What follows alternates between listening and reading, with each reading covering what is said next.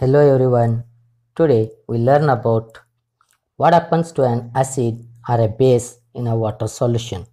We'll do a small experiment to understand, that is activity 2.9. Take a clean and dry test tube, put 1 gram of solid sodium chloride, means common salt. Now add some concentrated sulphuric acid to the test tube. Close the mouth of test tube by a single hole cork along with delivery tube. Observe the reaction. Is there any gas coming out of the delivery tube? If yes, test the gas evolved with dry blue litmus paper and then with wet blue litmus paper. In which case does the litmus paper change its color? With the help of above activity, we infer about one more acidic character, that is what happened with dry HCl gas and in HCl solution. In first case, a dry HCl gas doesn't change the color, but in second case, with wet blue litmus paper changed into red. This experiment suggests that hydrogen ion in HCl are produced in the presence of water. Means HCl reacts with water,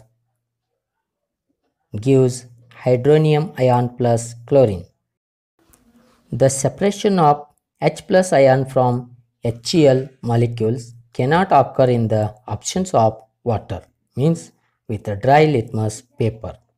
It confirms that hydrogen ion cannot exist alone, but they exist after combining with water molecules. Thus, hydrogen ions must always be shown as H plus or hydronium ion, that is HO plus. It forms by adding H plus ions with water gives hydronium. But let us see what happens when a base is taken in this experiment. Then try with some examples. Here also, when sodium hydroxide reacts with water, gives sodium metal plus hydroxide OH ion. Same with potassium hydroxide also reacts with water. Same magnesium hydroxide also reacts with water, gives magnesium and hydroxide ions.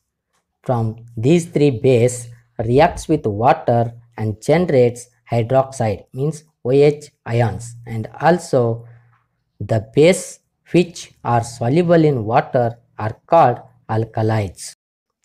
Now we have studied that all acids generate H plus ion and the base generate OH minus hydroxide. Then if we check the neutralization reaction, can it prove? So let's check.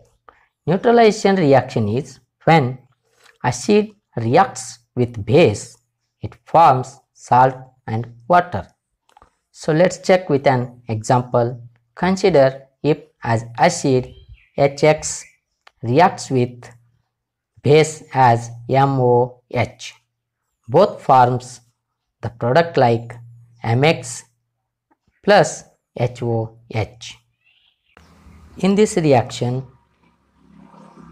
consider MX is a salt, then H ion from acid and OH ion from base forms HOH, that is water.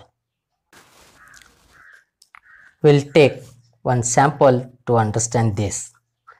HX as acid HCl, Cl in place of X, and the base NaOH, Na in place of M. Then both forms salt, it means NaCl. Then the H ion from acid, OH from base reacts H2O. It confirms H plus OH forms water. We learned that from both ions H plus of acid and OH minus from base forms water. Then what happens when water is mixed with an acid or a base? We must take care of mixing or dissolving concentrated acids like sulphuric acid, nitric acid, or a base sodium hydroxide are highly exothermic. The heat generated may cause the mixture to splash out and cause damage or burns. The container or apparatus also breaks due to excessive local heat. So, on some acid and base bottles, given warning sign like this. Then you might have started to think, what is the process of dissolving an acid or a base? The acid must always be added slowly to water with constant stirring. So, mixing an acid or a base with water results in decrease in the concentration of ions per unit volume. Such a process is called dilution. Such solutions are also called diluted solutions. In my next video, we'll study how strong acid or base solutions.